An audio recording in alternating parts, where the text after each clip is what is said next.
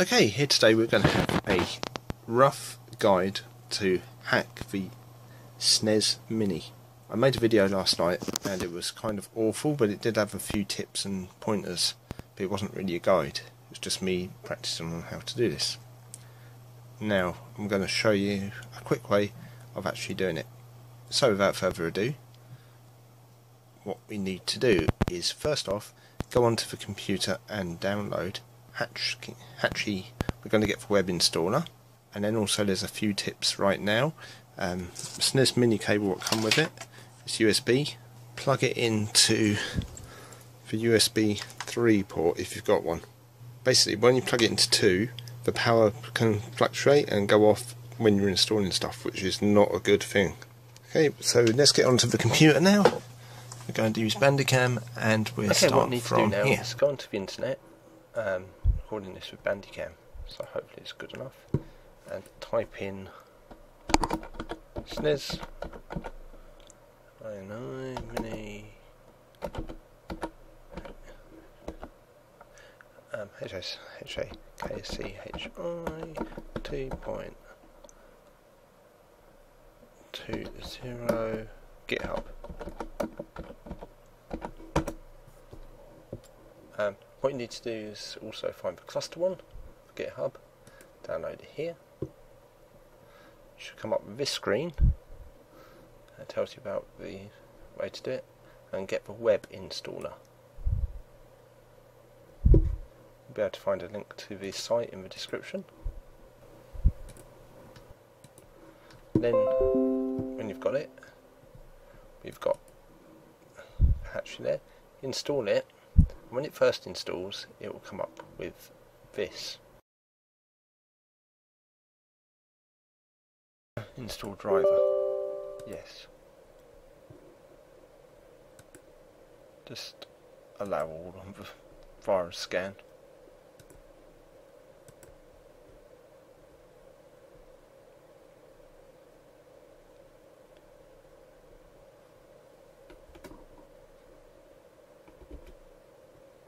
All you have is the original games. If you click it, it'll show you all the original games on your system, all the 21, including the Star Fox 2 game. Right, next thing you need to do is turn on your Snes Mini holding the reset and power buttons. Let's get into that now. Back onto the Snes Mini now. Get your cable. As I say, plug your cable into the USB 3 slot. USB 3. When it's plugged into USB 3 port, which is here on my machine, turn on your Snes Mini whilst holding the reset button.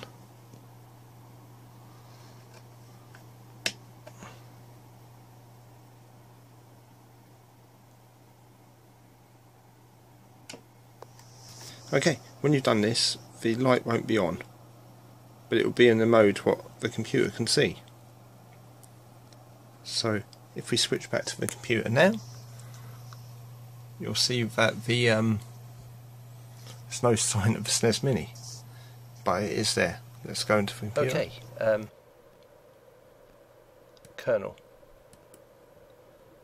You can dump your kernel from here. Do you want to dump the kernel? Yes. What will be happening now is the kernel will be dumping, and you need to do this first. The Snes Mini might not show what it's actually connected in this mode, but when you look at it, let's cut back to the phone. The light will be on, and the kernel is dumping, as you can see on TV.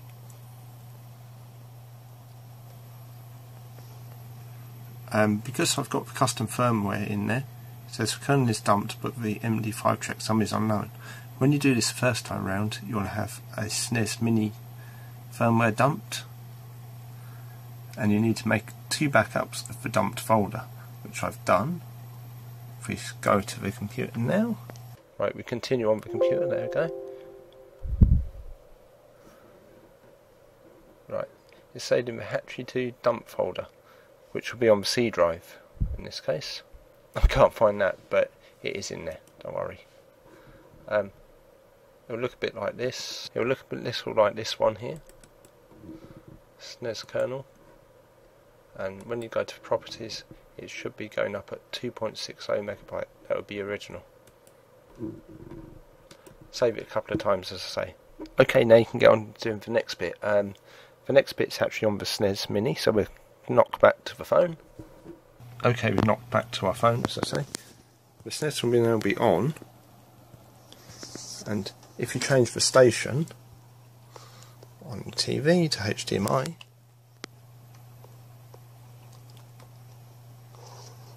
it should be playing on screen. With a bit of luck. Okay, so it's not no signal found. Don't panic. Turn off Snes Mini. It'll take a few seconds for the power light to go off. And if it doesn't, you're going to need to pull out the wire. Yeah. So don't panic. Just pull out the cable.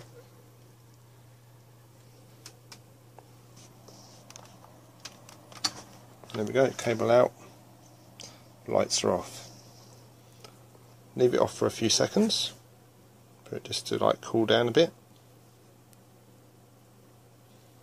and plug it back in.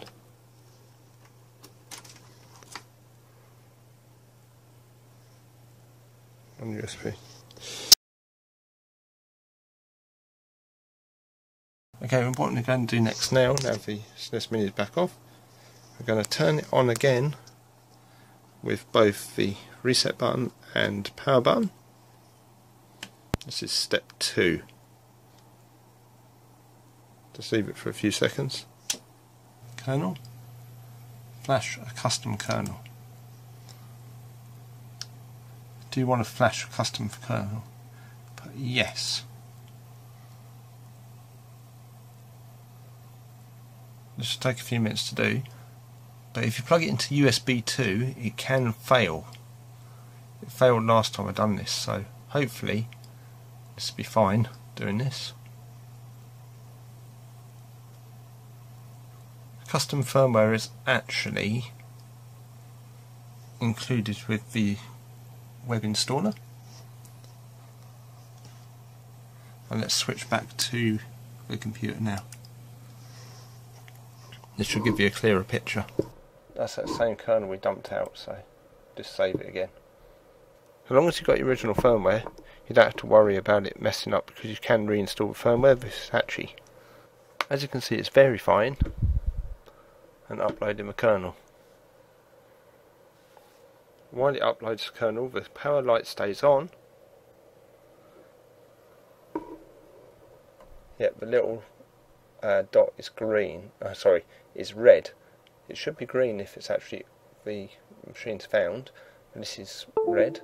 But as you can see, the machine is found. When you've got the sound on, you'll be able to hear the little Windows ring what the machine's been put in. Also, when you first do this, it might ask you to install drivers.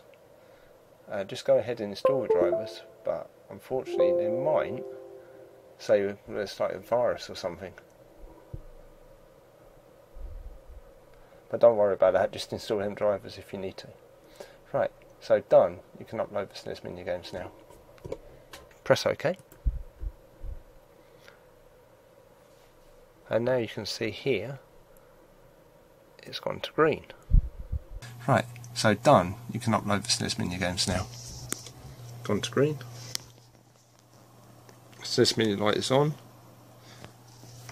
That's on.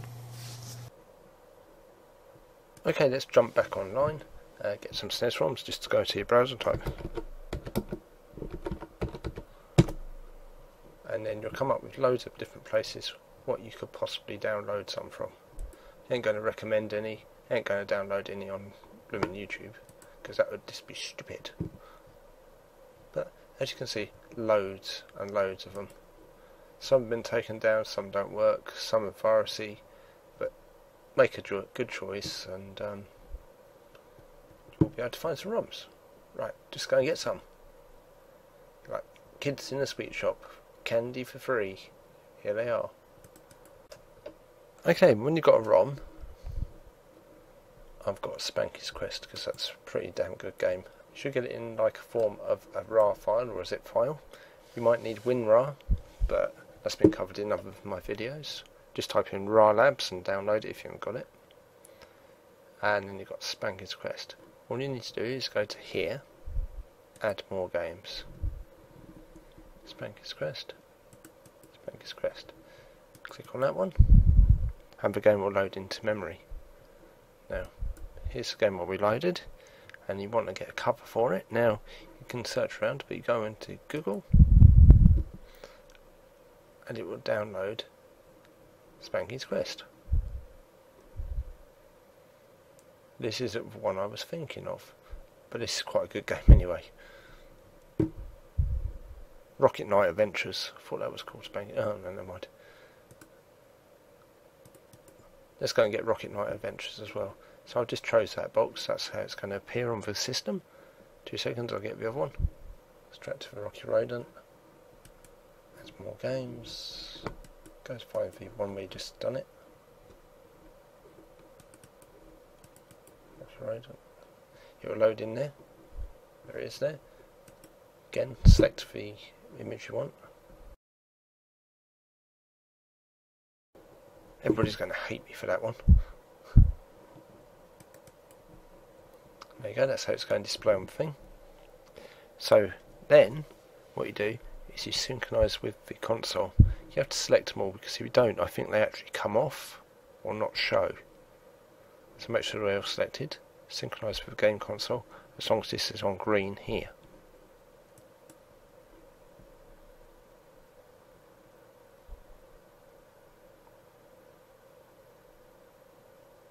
Here we go, this is doing quite quick. You're adding 3 more games to it. Okay, so it shows done, and then it shows error. But this is actually the machine resetting. If we have the phone out, you'll see what the little light goes off, and then comes back on. Now in a few seconds, that should come back on. I don't know if you heard it. Done, okay. Now we should be set to source it back over to the HDMI. Source it back up to HDMI.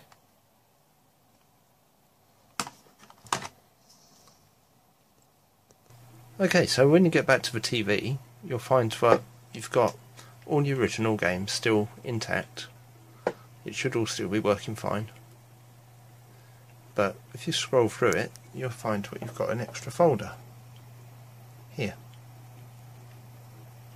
That one. And when you press that one, A, then the other 2 games should be in there. Let's have a look.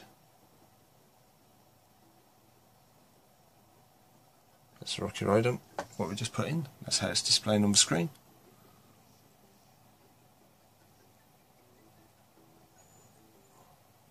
And the Spanky's Quest there. But we're not actually selected that one yet. There we go, select that one. It should come up and place. Okay, and with that I'll leave it there just to show it does work and it's all good. I don't know if you've played this, but it's actually quite good. There's lots of ones what wasn't included with the Snes. And you've got around about 300 meg to play with, so you've had to get quite a few favourite games in there. Don't go loading it up with a load of rubbish, just keep it classical, keep it to the best games and keep it to the ones you like. Okay, hope this has helped somebody out, and I'll see you all again in the next video. Thanks for watching this, and bye for now, as always. Bye.